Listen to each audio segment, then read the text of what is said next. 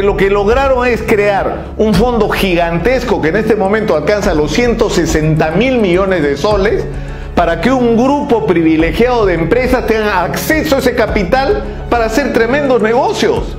Pero la vida de los jubilados no se ha transformado y su expectativa de recibir pensiones decentes no se ha resuelto.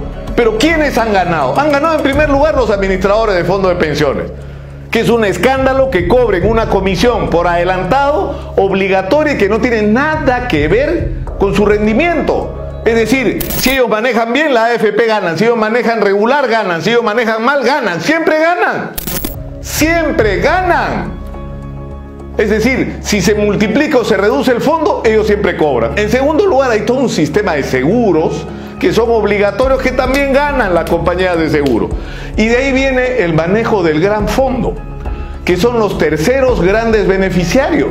¿Por qué? Porque el fondo gigantesco se ha estado utilizando para prestarle plata, como me ha contado Gabriel Bustamante, que es un hombre que ha estudiado este tema durante años, para prestarle a los bancos, pero no a los bancos pequeños, a los bancazos.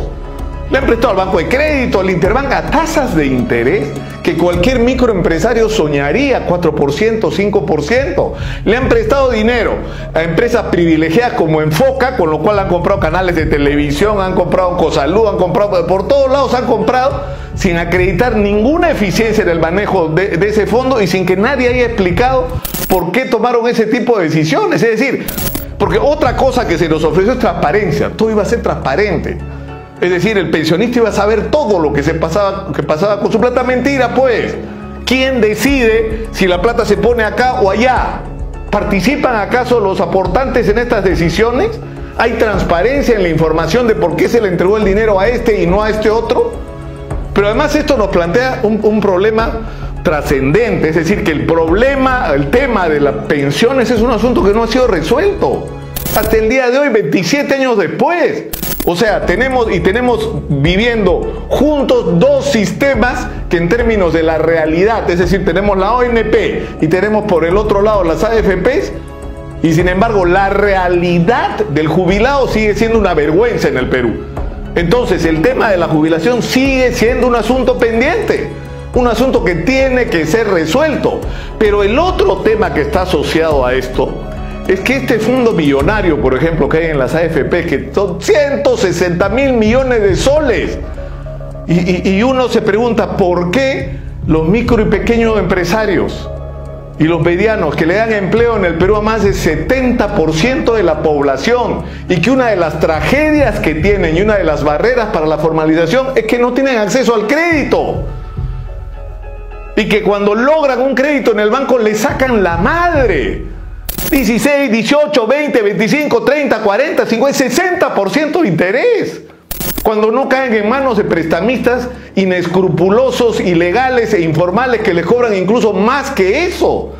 Entonces, si en el Perú existiera, con los fondos de las AFPs de 160.000 millones de soles, un banco de las AFPs dirigida a promover la micro y pequeña empresa, podrían lograr dos cosas. Primero, activar la economía de una manera extraordinaria, dándole acceso a crédito a micro y pequeños empresarios que son recontra buenos pagadores, pero además se les podría dar a tasas de interés mayores a los que los bancos están pagando en este momento a las AFPs. Ofrézcale usted a un micro y pequeño empresario 7, 8% de interés. A ver si no va a estar feliz con eso. Y ahí va a ganar la AFP, pero va a ganar él. Porque el pequeño empresario va a terminar pagando la mitad, la tercera, la cuarta, la quinta, la sexta parte de lo que está pagando hoy de intereses. El tema de las pensiones sigue siendo una deuda de los peruanos con nuestros jubilados. Es una vergüenza que haya gente que esté ganando pensiones, la mayoría por debajo del sueldo mínimo vital. Estamos diciendo, un ser humano necesita esta cantidad de dinero para vivir, y le estamos pagando a los jubilados la mitad de lo que un ser humano necesita para vivir. Es decir, estamos reconociendo que los estamos condenando a la miseria, y que si no tienen un pariente, un amigo, alguien que se haga cargo de ellos, nuestros ancianos, la gente de la tercera edad que se rompió los lomos porque este país funcione, exista y sobreviva, simplemente se mueren. No hay derecho, y eso tiene que cambiar, y es hora, para empezar, de que hablemos de eso.